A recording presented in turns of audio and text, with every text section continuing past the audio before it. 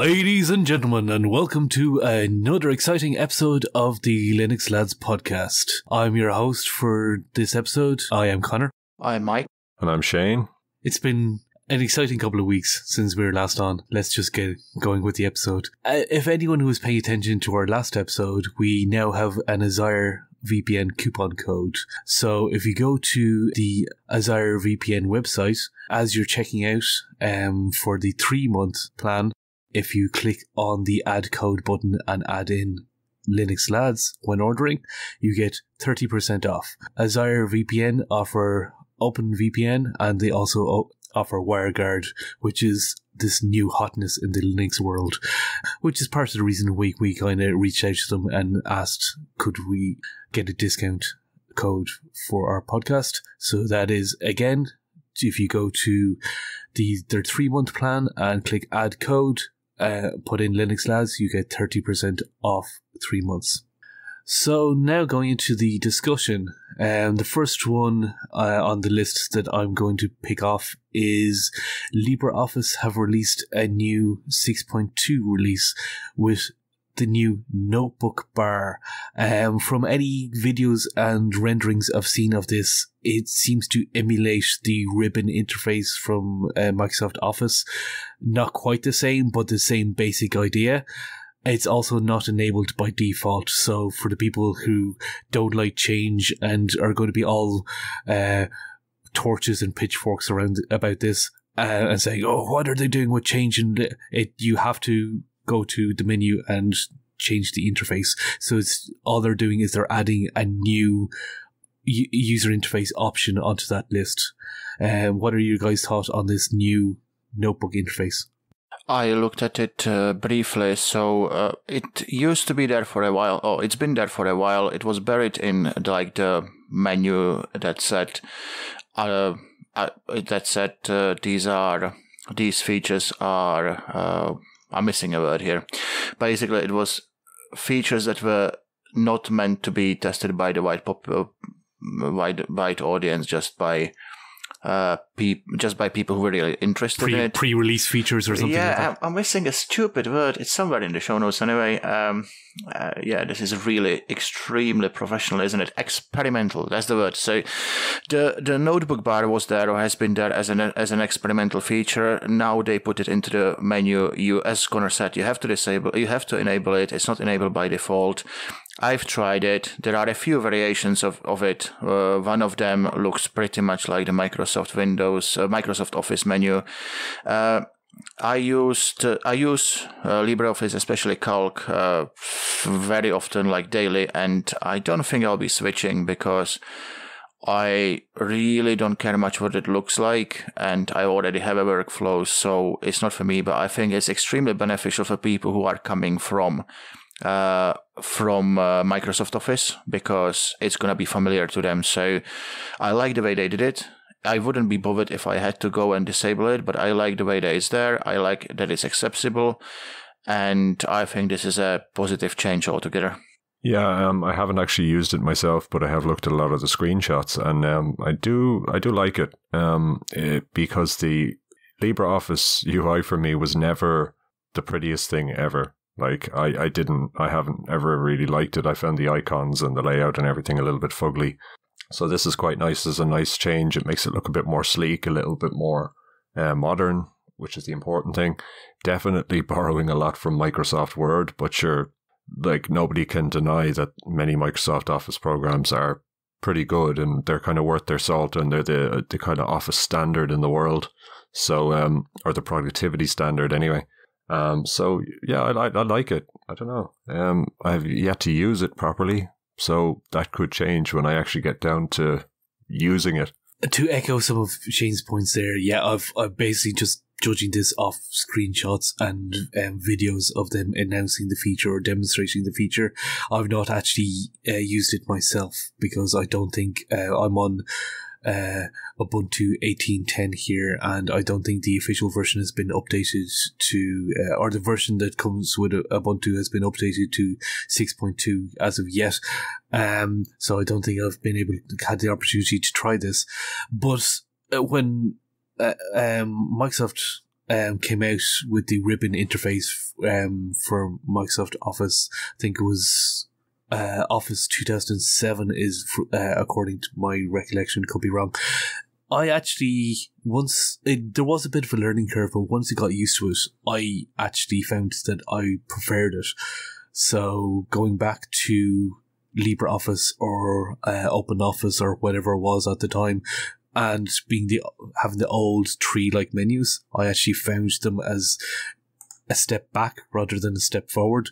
Some people may disagree with me. This is my own subjective opinion. So I'm quite happy that they're cleaning up the interfaces as well. I find that the old interface before this new notebook interface was very cluttered. I found this kind of streamlines things, especially for people who literally only do about 4 or 5 things when they're typing up an Office document, or when they're doing a spreadsheet or whatever, whether it's just I'm typing up this thing and all I want to do is change a couple of fonts, or I want to add a couple of images in, and that's basically all I want to do. Then rather than hunting and pecking through menus, this just puts them up on tabs. So, I want to adjust the font, I'll click on this tab. I want to add a photo, I'll click on this tab. For those kind of users, which I believe is like 80 to 90% of users who just want to do simple things with their Office suite, this is great because it simplifies the interface. For the people who really want powerful features, you can literally, it's a checkbox. You can go back and say, I don't like this, or no, it's not even enabled by default, so it's not like you have to disable anything. You just stick with the way it is at the moment. And if you want, you can go into the interface and select it. And as soon as 6.2 comes out for 1804, or when I see it appearing, I will be switching to it and seeing if I like it. May report back that I absolutely hate it, but it does seem like a good change for me. Yeah, well, if you had Arch like yours truly, you'd be already on it, of course. It's there. It's not just 6.2, it's 6.2.0.3, I think. So, like, well ahead of you. I do have Antricos on my laptop, just say. Yeah, you'll be seeing it soon, though. Then, you probably already have it. You've been out-arched. Oh no, he didn't. Mm-hmm. Anyone else want to pick one of the topics? Oh, there was an interesting news that I don't know about you guys, but I've not expected this. The Raspberry Pi Foundation opened a store in Cambridge in the UK, still in Europe, that looks a bit like the Apple Store, and that was something that came for me out of the blue, and I first thought, what the hell are they doing? And then I thought, oh, hold on a second, this is a very good idea, because in my retail experience, I actually sold quite a few Raspberry Pis in a shop, and it was most of them were to people who came with their kids, so the parents and children, and they it's hard to explain it to a parent, like, what can you do with this? And if you have it already set up, and I've never been to the store, I assume that they'd be having things on display. It can help extremely for not only the children to see what it does, but also for the parents who obviously are paying for it. And the fact that it's going to look like an Apple Store, or that basically in the way that it's going to be very slick and it's going to be very professional, and that can only make the experience of the Raspberry Pi better. And I just hope that one day maybe they'll open one in Dublin. Also, the people were quite skeptical, does it make sense in this day and age to open a physical store? But this is not just a shop to me. This is more akin to Games Workshop. Guys, they have got their games, you can buy them, but you can also go there, or kids can go there and build the whatever you call those things that they play with, right? They can construct the battle scenes. Yeah, that kind of thing. I've never been into it, but kids go there and paint the figurines and everything, right? So, and that brand and that company is thriving. So I think if they pull off something like this as well with Raspberry Pi, it can only be a good thing. Yeah, just when you mentioned Games Workshop there, I used to be actually a hardcore Warhammer 40k guy. I have a big box on top of my wardrobe with just boxes of Space Marines and shit like that. Yeah, so OG nerd. But I recently noticed they've actually rebranded to just Warhammer. They've dropped the whole Games Workshop thing. But anyway, that's a side chapter there. Yeah, I agree with you. It's not so much just a place to sell Raspberry Pis. It's a place to promote the whole ecosystem and the whole brand, and to, you know, have a physical place where parents and kids can go, and then they can see it in action and they can get everything they need right then and there without having to order it online. It's a good idea for me. I like it, and I think they should open more of them. Whether it makes money or not is not the point, because Raspberry Pi is a foundation, and like a charitable foundation. So, you know, the profit-making aspects and how many pies they're going to sell isn't really relevant there. So, yeah, I agree with you. They still have to make enough money not to go bust, but yeah, in principle. The whole thing of this, of just going in, being in there and educating people, having kids coming in with their parents, is a very good idea. I mean, I think there was a blog that they posted, and they've a lot of photographs of the front of the store with their logo on the front, and the various tables and their setup and everything.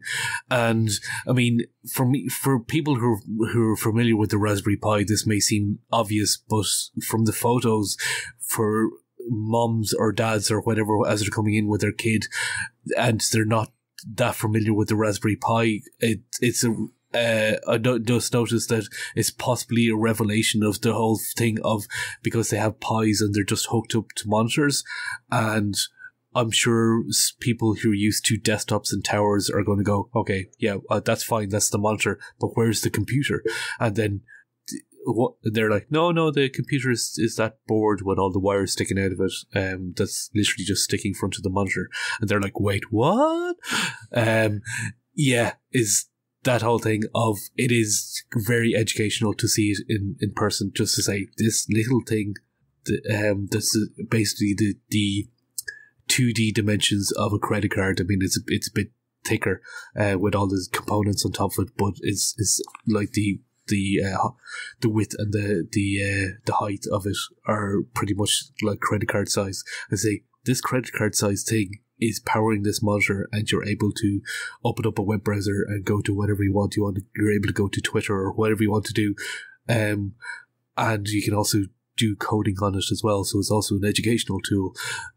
To see it physically, I think, is a very good selling point. Well, if it was only a computer, that would be one thing. But of course, like, the main educational thing about the Raspberry Pi is physical computing. So you can plug a lot of things into it. You can create circuits. You can basically build whatever, as far as your materials, imaginations, and the laws of physics allow you to go. So for that purpose, like, to sell a small computer is not as difficult, but to explain to the parents that yes, you can definitely take a bunch of wires and a shield and a board, and to show it to them how it all goes together, I think that's priceless. Plus, I've been looking at the photos while you guys were talking there, and the store looks nice. Like, it looks very classy. Yeah, Apple-esque. Yeah, I think it has just enough to set it apart, though. It doesn't look quite as polished as an Apple store, but it still looks really tasteful, and it looks really kind of modern. I really like the way they've done it, like with the black sign and the white lettering and everything. It's very cool. Yeah, it does look good. So I think in other news, Fedora are designing a new logo. I think the primary motivation behind this is they're saying that at the moment their logo is not monochrome, so it can't really be translated to a monochrome logo. Is very useful because you can stick it on a t-shirt, or you can do whatever, or even let's say if they're printing off in grayscale or whatever they're, to have the logo still recognizable. It's very useful to have a monochrome logo. And they have a few proposed designs. And I think is it the designer, Mike? You were saying is actually Irish from the look of things. So, yay, Irish coders. And the design team, the Fedora design team lead, I think she's Irish. Her name is Maureen, and she has a blog post where she puts where she reports on the progress of the design process, and it's quite interesting read as well. So there's our Irish plug right there. So yay, champion the Irish people. Good on you, Maureen. But getting back on topic, I'm looking down through some of the proposed designs, and some of them actually look pretty cool. I haven't yet decided whether I'd like. If you go, it'll be in the show notes. But there's candidate 1, and there's candidate 2, and some of them I kind of they are very similar. There's a kind of a subtle difference between the two. But I think I'm kind of slightly leaning towards candidate 1 at the moment, but I could change my mind in a second because they are very similar. I think the candidate 2 has been dropped now. If you scroll a little bit down, and they are now elaborating on candidate 1. So they split. I think they split, at least as of the last blog post, they split candidate 1 into 3 different candidates that to me are like almost identical. It's very subtle differences between the two. As you're scrolling down, it's kind of we kind of like this design of the font for the E and this design for the A, and what you think between these. It's very subtle. So they're going down into refinement of the logo, which I suppose is a good thing. Which means they've kind of settled on the broad strokes of the logo. It looks like it's in professional hands, so they. And that's a good thing. So they kind of painstakingly judge which way a little bit of a letter goes. So I can see that it's in a good hands, and Fedora, whatever they choose, they are going to end up with a good logo. Yeah, I've been reading through Maureen's blog here, and it's very interesting. She uses like 100% open source tools to do all her design. Doesn't use any Apple or Adobe suites. So yay. Go fast. Yeah, there's another not so nice aspect to it. I've scrolled down to the end, and at the end she's asking for feedback, obviously.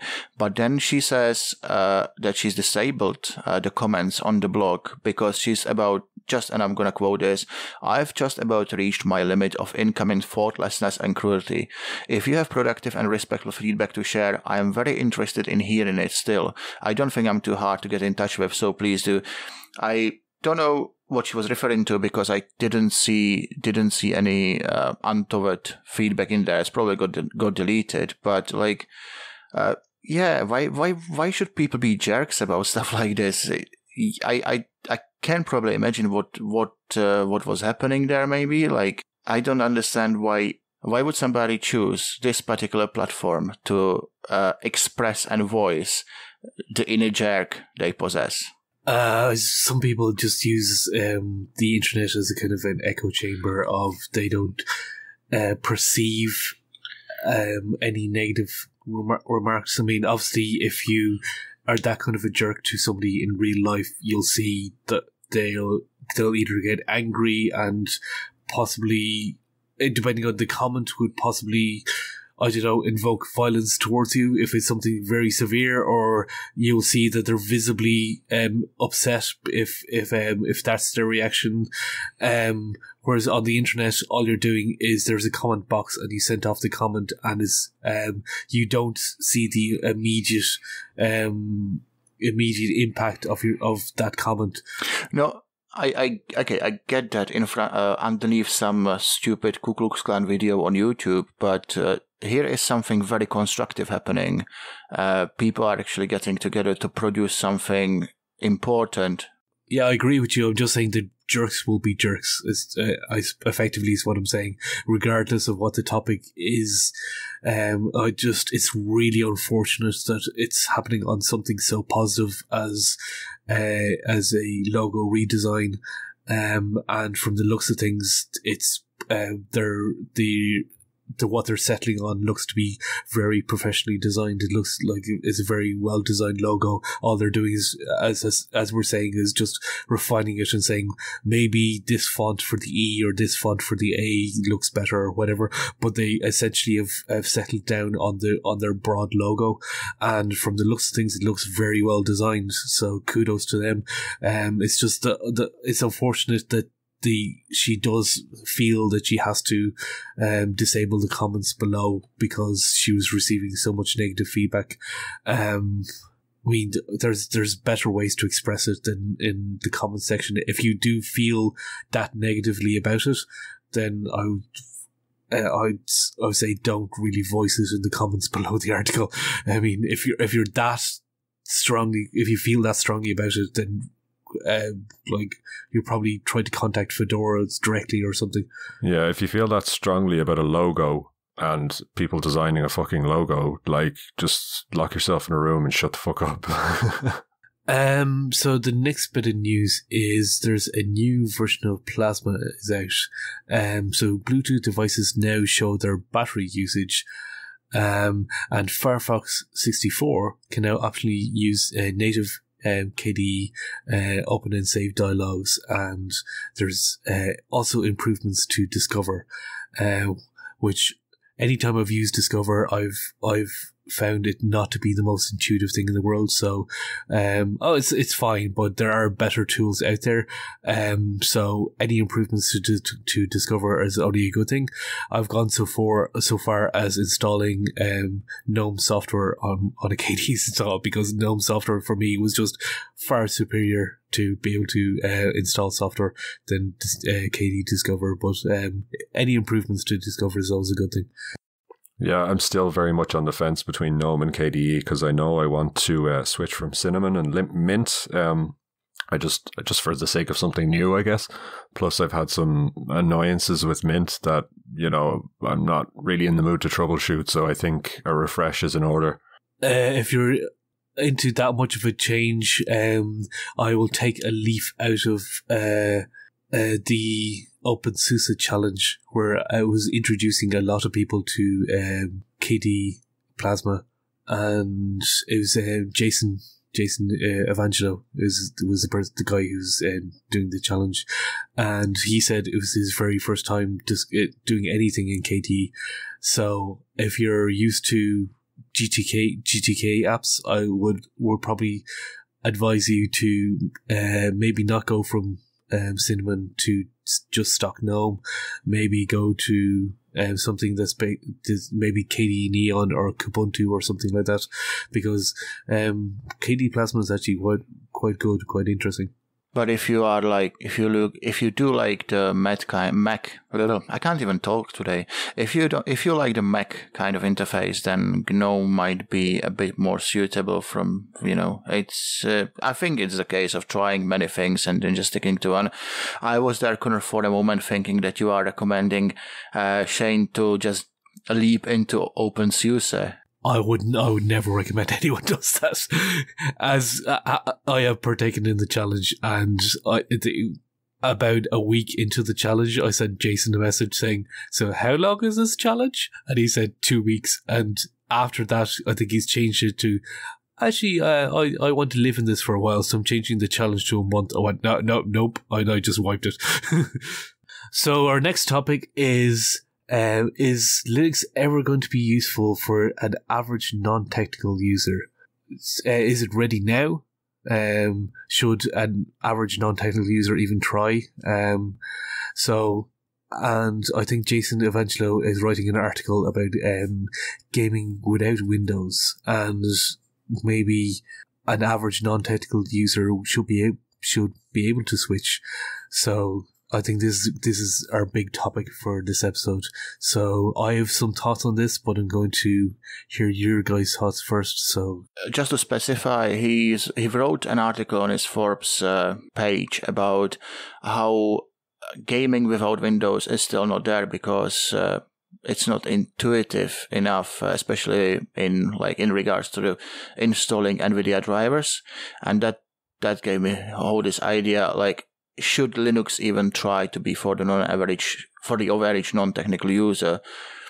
just to start it off, I think that computers as they are, and that includes Macs, Windows, Linux, and Android phones, are not suitable as commodity devices. Like, the average non-technical user should get like a non-technical appliance, like a TV, a fridge, an Xbox, and just push in it. And if they need it for work, like, say, a receptionist or something like that, they shouldn't deal with Windows or Linux or even Android. They should have something that is basically just limited as an appliance to what they need to do. Not so a thin client or dumb terminal. Not even that. Just a something that abstracts away the operating system. And if you need 2 buttons, then to give you just the 2 buttons, like, so for example, if you want to run your games on any platform, you need to install drivers. So you need to know what drivers are. I think if you just want to play games, why should you even know this? Like, you should get a box that you download your games to from your store, and you connect the controllers and you play the game, right? I don't think people who are not interested or who don't need the whole power of the operating system should be exposed to it. And this is not, by the way, I sound really arrogant saying this, but this is not a knock on their intelligence. When I say receptionist, I don't mean that the people are not intelligent enough to operate a computer. I think that, and it's like the uptake in Facebook, for example, proves to me that people, if motivated, can navigate a completely bonkers application with the skill of a hacker with 50 years of experience, right? But they should not need such motivation to operate a tool, which for most of them computers have become. And it's insane to me that we actually give them this massive powerhouse with so many options and expect them to just use it as for the one task they need to do.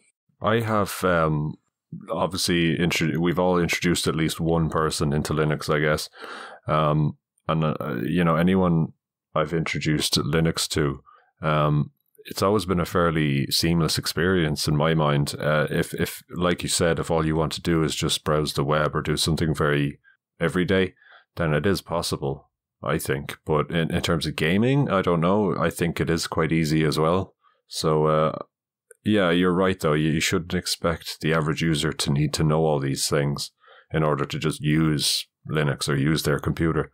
I think this is a much broader topic than just Linux. I mean, if somebody goes out and purchases, I don't know, a Dell or HP PC and says, I'm buying this because for the purposes of gaming, and let's just say I'm sure if it comes with a graphics card, I'm sure it will come with the drivers inbuilt into it from HP because it's all packaged. But let's say if there's a driver update or whatever, and there's a prompt coming up saying you should install this driver update, and and for somebody who's completely non-technical, they're like, yeah, fine, whatever, just click. For me, anytime that I've been using Ubuntu, it has been that easy once it's installed. They may not realize that for example, if they have an NVIDIA card, that they do require extra. I mean, it'll still work. It'll still do all the functions that they want to do, whether it's web browsing or whatever, with the free driver. But if they want extra frames per second out of their game, they probably would need the proprietary driver. And after a couple of clicks around in the operating system, it's pretty easy to install that. But would they know that they have to do that? Probably not. So I think that was the whole idea behind the Steam OS, was taking the Linux platform and putting a very simple, the Steam big picture mode, if anyone's ever used Steam, which is very simple. You can navigate it with a controller, and it's just literally just saying, it's just your game art and saying, oh yeah, I want to play that, and then click play, and then off to the races. That's what SteamOS essentially was trying to turn any Steam or any Linux box into, was essentially a games console, because that's when you're talking about the Xbox or a PlayStation, that's essentially what it is you buy this thing. It's very simple. You plug in controllers, and if there's an update, a big pop-up will come up on the screen saying there's an update. Click yes if you want to do the update, or no later, or whatever. And if there's no update, it's like, I just want to play my game, and then just navigate the big icons and say, yep, I want to play that game. So that's where SteamOS was coming in. But I mean, I think this is just a general point in relation to desktop grade operating systems versus consoles or simple computing devices. I don't think it's particularly specific to Linux, but what do you guys think? Well, I think that this is where Linux can become, where the strength of Linux could be kind of discovered, because you can hide it. So it's impossible for Steam to basically create something like SteamOS using Microsoft Windows because of licensing issues and all that legal commercial stuff. But could future of Linux be in this appliance world where you want a games console? Okay, you get Linux, but with the big picture mode of SteamOS slapped on top of it. You want a TV? Okay, there you go. It's Kodi, but it runs on Linux, but you don't even know that. Do you want a smart fridge? Okay, again, Linux, but it has got only the interface that fridge can be. So, I think that Linux has got that Linux is the only operating system at the moment that is capable of producing that is capable to become a base of all of these appliances, and that people might not even have a computer anymore, but they might have all these connected devices, and that all of them are going to be Linux. And that's probably basically what I'm thinking. Is it a good thing, this possible making computers into appliances? I think it is. Do you guys think that regular users should be exposed to an operating system in its full power? They should certainly have the choice, though. There should be, all options should always be available. But I think we mentioned this a long time ago, maybe back in season 1, like if they want to go beyond kind of the normal, Surface user features, user-friendly kind of interfaces, clicky buttons, friendly things, if they want to go below that and do more, they should have the option. But yeah, by default, they shouldn't be expected to do that. I would agree of somewhere in the settings. I mean, if you're an intermediate to advanced user and you're thinking this simple interface is driving me mental because I wanted to do more, let's say, to take your example, a receptionist or a professional writer or something like that who's using their computer as a tool. Again, this is not a slight against, as Mike was saying, not a slight against their capabilities or their intelligence level or whatever. It's their focus. Their focus is on their job, whether it's a receptionist answering emails or answering phone calls, or a writer whose focus is writing their novel or writing their newspaper article or whatever, and all they want to do is the computer is a tool. Yep, show me the word processor, and I want to get to my word processor as fast as possible without being distracted by anything. Then that is the functionality of the computer for that person.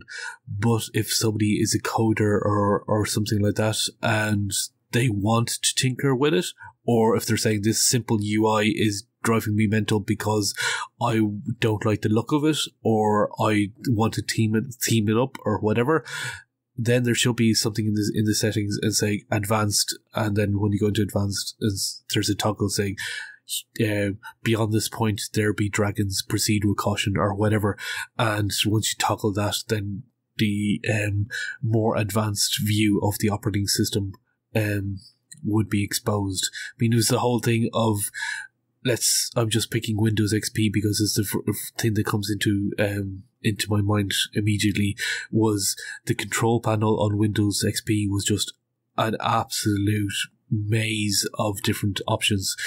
Windows have since refined that of when you go into your control panel on your version of Windows, it literally is just click here. Oh, you want to adjust your mouse sensitivity or something, so just click on mouse and there's a slider that says mouse sensitivity and you're done. But below that there will always be, do you want more options? And I think that's a good approach to take. Interesting thing is that we always keep saying, the more advanced features and options should be there for a more advanced user. And we've seen this recently on our chat that we have very young and inexperienced users logging in and asking very interesting but advanced questions. Now, my question is, should it be? So if you have somebody who's only interested in a computer because it does one thing that they need to do, then obviously the other things can be hidden. But if you have somebody who's interested in learning about computers, shouldn't they be thrown at the deep end and just, because that's not your regular non-technical user. This is somebody who might not have any experience, might not be able to get out of Vim, but shouldn't they be just thrown in there and just, forget about like cuddling them with interfaces that are not showing them the full power? Shouldn't they be thrown at the deep end and say, well, you want to learn how this works, so put in the work and just get yourself acquainted with the system, and if you can't fix it, you probably shouldn't be using it. I can kind of get where you're coming from, but I'm just going to exaggerate your point for effect. I don't think somebody who's brand new to Linux and is curious about Linux, and we should say, yep, Linux from scratch is for you. There is shades of subtlety here. For the masses, Ubuntu or something that's very user friendly is probably the best thing to do, and because everything is on a bell curve. I mean, for the vast majority, Ubuntu is catering for it's the peak of the bell curve. It is ignoring the outliers on either side of some might argue that it's leaning more towards the brand new user, which isn't necessarily a bad thing, but it's also accommodating the average Linux user as they perceive it as well. So you can do pretty powerful things. You can be a professional coder on Ubuntu. You can do everything, pretty powerful things on Ubuntu. What some criticisms is that for maybe more tinkerers and things like that who want to do everything from scratch and they want to change absolutely everything, in not just the theme or something. I mean, by changing the entire interface altogether, like going from Ubuntu, which is stock with GNOME, to changing it to i3 or some other window manager. And people who have that knowledge are able to do that on Ubuntu. So it's a good general platform. But I wouldn't necessarily advocate saying, here's this really difficult thing. You're new to Linux. I'm going to show you the really difficult thing and just throw you in at the deep end. This is the thing. You see, I kind of learned Linux this way. There was no one around me using it, right? So I would install Ubuntu, use it, played with it, broke it. If I could fix it, fine. If I couldn't, reinstall, and again, and again, and again. And I got gradually better.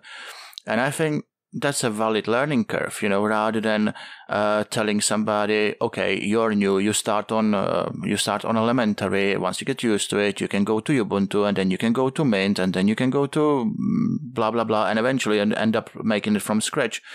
I think it's not necessarily a good idea to say this is good for the new user. This is definitely good for some segment of the new users.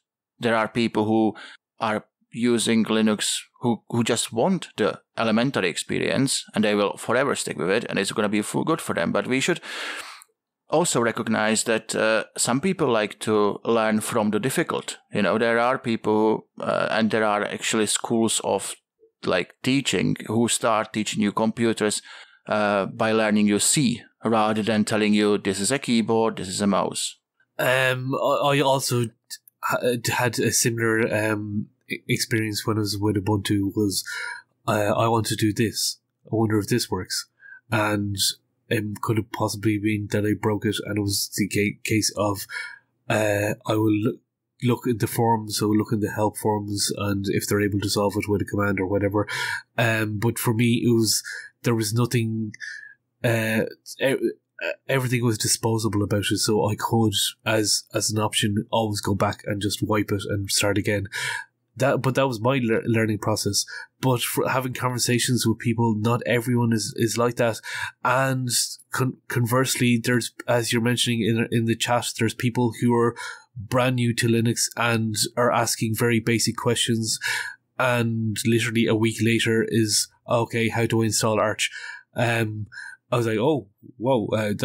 For me, that seemed to be taking a large leap, but maybe they're well capable of taking that leap. But that's that one individual. I think Ubuntu is going after, as I said, the majority of the bell curve rather than focusing on the outliers, either the more advanced users or the really new users. As I said, I know I'm repeating myself, but some would say they are catering more towards the new user. That's right, they are, but they're also not ignoring the middle ground of the majority of the users. Also, don't think we why Ubuntu specifically. I don't think we kind of mentioned. No, it's not just Ubuntu. No, they are going by the people who use them most, as you said. I'm more thinking. Say it is generally whenever you listen to podcasts and read about Linux and watch YouTube video, it's pretty much obvious that the general consensus is some distros, and I don't think Ubuntu is necessarily it or isn't, right? But some distros are for beginners, some distros and desktop environments are for people who are more acquainted. And I'm thinking that maybe this idea, or like basically stating this idea as a fact, is as hurtful and as it is helpful, because as I said, not everybody is the same. So maybe we shouldn't say these are a beginner's distros, because they are not. Like, there are people with a lot of experience who wouldn't be able to sit down with elementary, and people with no experience who wouldn't be able to sit down with elementary and use it just because it's not their style, right? There are people who would start with Linux from the command line and never even touch a GUI, because that's how they want to experience computers, and it's their way of interacting with them. So maybe I'm thinking boxing up, like saying Ubuntu is for this kind of people and elementary for these, and OpenSUSE, no one should be using this. That was a bad joke anyway. But I think that's a bad idea. So now we will move on to the boner sections real quick. So, Mike, you have a boner? Yeah, I recently discovered a library for Python. It's called Tabulate. Link's going to be in the show notes, and fuck me, it's good. It's basically, if you want to print something into the command line from a Python script and the data is tabular, you have got this little utility that prints it for you very nicely. So you can have printed it with in a fancy grid, or it outputs it in a format that you can copy and paste into Jira or into Markdown or into other platforms, and it's formatted for that specific platform, and it's basically amazing. The website for it looks a bit janky and not nice, but the product itself, or the library itself, is amazing. Yeah, my boner is the latest version of Blender. I recently got this, and it's a big improvement on the UI on previous versions, because I've been struggling with Blender for many years, and this one just, there are several improvements that just work. They're quite subtle, but they're, there's just some menus have been simplified, and the overall experience is slightly less scary. And I was able to just pick it up and use it, and I was trying to make something in Blender, and it was quite a good experience. I really like the latest version. I've so much I don't know about it, and I'm still learning. I'm still most definitely a novice, but the Blender quest continues. My boner for this episode is actually Lineage OS, because I have been fecking around with various mobile devices, including I have one that I have Sailfish OS on, but that's for a topic for quite possibly for another episode. So, but for Lineage OS is for anyone who's familiar with CyanogenMod, which is the OG custom ROM. I think it was one of the first, if not the very first, Android custom ROM that came out there. Lineage OS is the spiritual successor and continuation of the CyanogenMod project. So it's just taking stock Android and doing their own custom tweaks, niceties here and there, and it's actually really good. And it's also a way of upgrading your I was going to say your computer. So your phone is a mobile computer. Upgrading your phone if your phone has been abandoned by the manufacturer in terms of Android updates. If your phone is saying, oh, you can only get up to Android 7 or you can only get up to Android 8 because and you're clicking on the updates and there are no updates, it could be the case of somebody has done a port of the latest version of Lineage OS for your phone, and it will be maintained with all the latest security patches and all the latest. And even if all you want is just new features, and the fact that you're getting the latest security patches is just a bonus, I highly commend the guys in Lineage OS for resurrecting old devices and maintaining the support for old devices. There are official ports which you can get on their website, but if you go to XDA developers, there's a lot of unofficial ports. I mean, my phone is the Essential phone, and it's not officially supported by the guys in Lineage OS. But if you go on XDA forums, there's a guy who's ported it over, and I'm running it now on my phone, and it's running pretty well. So my boner for this episode is Lineage OS. So one event that I think is worthwhile to point out is the Global Diversity Day is swinging its way around to Dublin on the 2nd of March. It seems to be for a couple of hours. It's from 11:30 to 2:30 on the 2nd of March. Just looking down through the website here, there does seem to be some really interesting speakers, and I think it's a worthwhile thing to check out. The tickets appear to be free, just from looking at the website. There's a button to book your free ticket. I do not know if spaces are limited, or if you don't have a free ticket, you won't be able to gain access, but their contact details are on their website. They have Twitter and whatnot. So if you want to ask those kind of questions, I'm sure they will be able to accommodate those queries for you. So yeah, once again, it's a very worthwhile event is coming up on the 2nd of March, which is the Global Diversity Day. And I think that is coming towards the end of this podcast, so I will let you guys know where you can contact us. So we are on Telegram, which is linuxlads.com/Telegram. We're also on Twitter at LinuxLads. I believe Linux Lads and Mastodon. And if you forget any of these, they will all be clickable links in the show notes, so you can just click on them. Our email address is show@linuxlads.com. If you have any kind of feedback, positive or negative, we do take constructive criticism. Feel free to email us on show@linuxlads.com, and we do appear in person, and that link will also be in the show notes. So I think we'll wrap things up, Thank you for listening, and I have been Connor. I've been Mike. And I've been Shane.